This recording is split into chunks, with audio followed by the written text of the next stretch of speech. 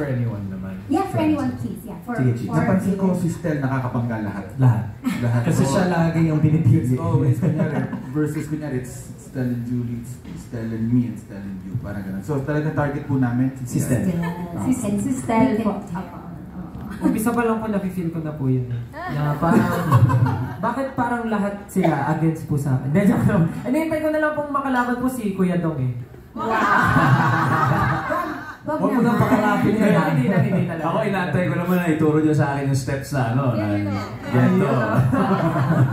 King yan eh, bawal. So, iiwasan po talaga. Congratulations Stell for, being among these really famous singers, no? Ano reaction naman ng boys na mga kasama natin sa SB19 na ikaw, of all of them, ikaw yung nilapitan at pinili to be a coach? Actually, first time ko po itong masishare. To be honest, nung sinabi sa akin yung project na to, parang dumaan lang siya sa akin. Sabi ko, okay. Tapos, nung sinabi nila, The Voice to yung chair na iikot. Sabi ko, ay, The Voice to? Yung iikot yung chair? Sabi, yes. Sabi ko, ganun yung reaction ko, parang, ako? Like, The Voice, magiging coach? Or mag-audition ako? Ganun pa yung sabi ko eh. Sabi, hindi, coach ka. Wala, natulala po ako for 2 days. So, kasalanan niyo po na hindi po ako nakapag-practice ng 2 days dahil po sa inyo yun. And nung sinabi po ng management namin sa members ko, sabi po nila, kunin mo na. Hindi na namin alam sasabihin sa'yo pag hindi mo pa kinuha yan. Kasi, to be honest po, sobrang mapili po ako talaga sa kung anong project yung kukunin ko.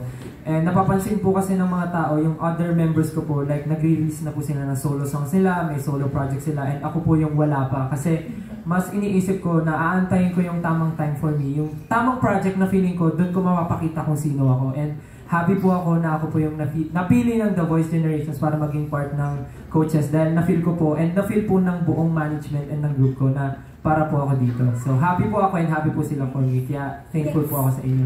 If I may just say, Kuya Bills, puro ka if I may. July na po, July na. If I may July, sobrang impressed kami sa batang yan.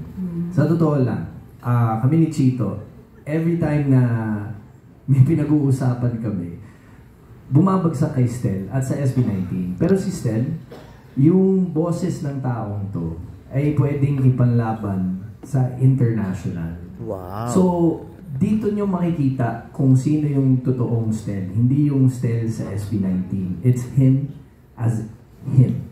And as generous as he can be as an artist. Kaya, it's a pleasure being with young people like Julie as well and Stell. Yung iba-iba kaming genre, iba-iba kaming careers, iba-iba kaming plano sa buhay, pero talagang nagkakatugma kami kasi humahanga kami sa isa't isa. Pero sobra kaming napahanga nitong tao.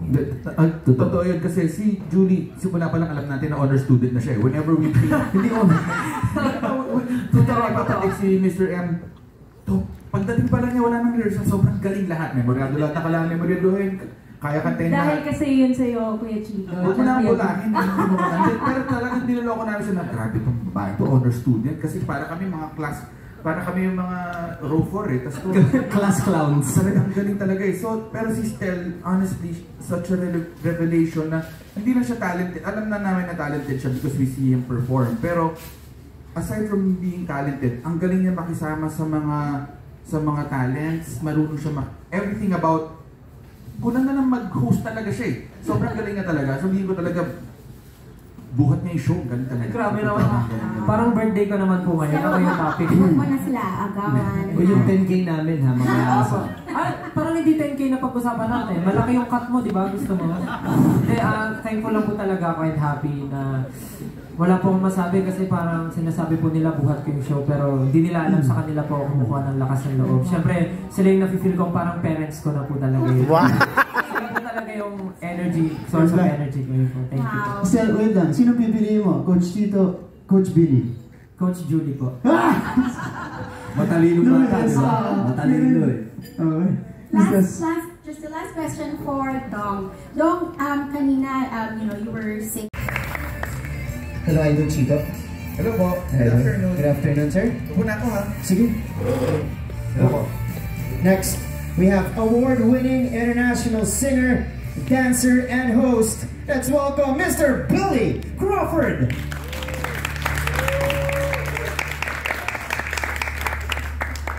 Hi. Hello, everyone. Hey, Billy. Hi. Hello. Good afternoon. Good afternoon. Good afternoon, everyone. Magandang hapon po sa inyo lahat. Hi. Long time no see po. Next, coach, we have multi-awarded and aces, limitless star, Miss Julian San Jose.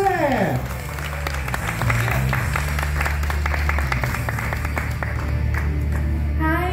Hello po sa inyo lahat. Magandang araw po. And thank you so much for being here. And welcome to The Voice Generations. Thank you po. Thank you, Julie. Welcome to our media conference. Dito ba si Julie? Okay lang, okay lang. Masaya ka bago tayo mag-start. And lastly, for our coaches at least, we have lead singer and choreographer of the world's well-loved P-pop boy group, SB19, Stell.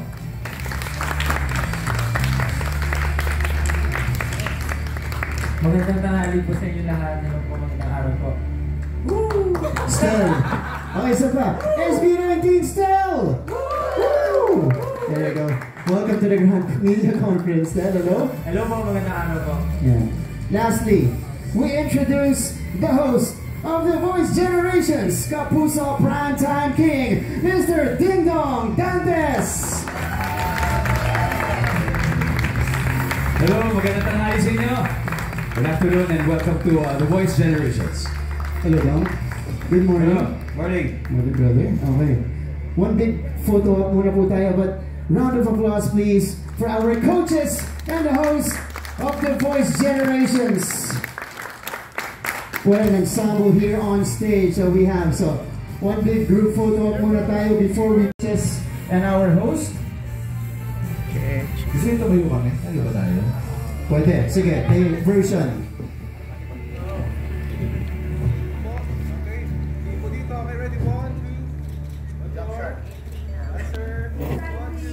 Kaya ba yung jump shot? With a V sign. Importante yan. One more please. For one of our photographers for Corpcom.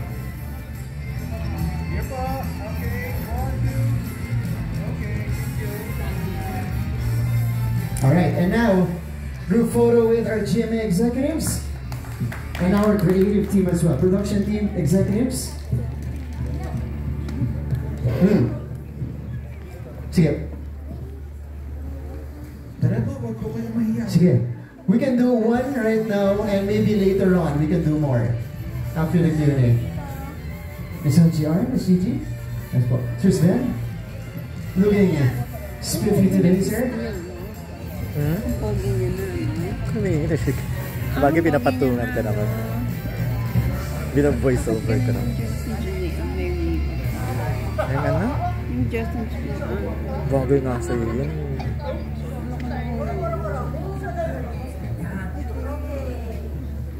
Alright. So I think perfect na yung blocking natin.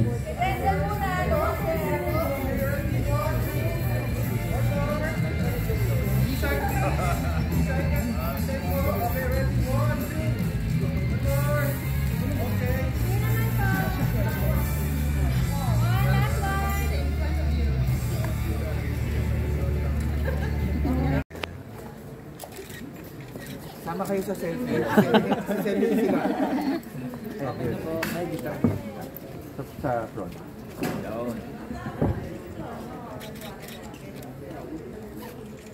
Sanay ah. Pero photo na lang po. Sige po. Okay. Jojo. 1, 2, 3. Sa pa po. 1, 2, 3. Design. Okay, 1, 2, 3. Thank you. Okay, dito po. Dito po. Okay, ready? 1, 2. One more. Okay, ready? 1, 2. Here din po. 1, 2, 3. 1, 2, 3. Ang babata na nila ngayon, matanda na ba ako?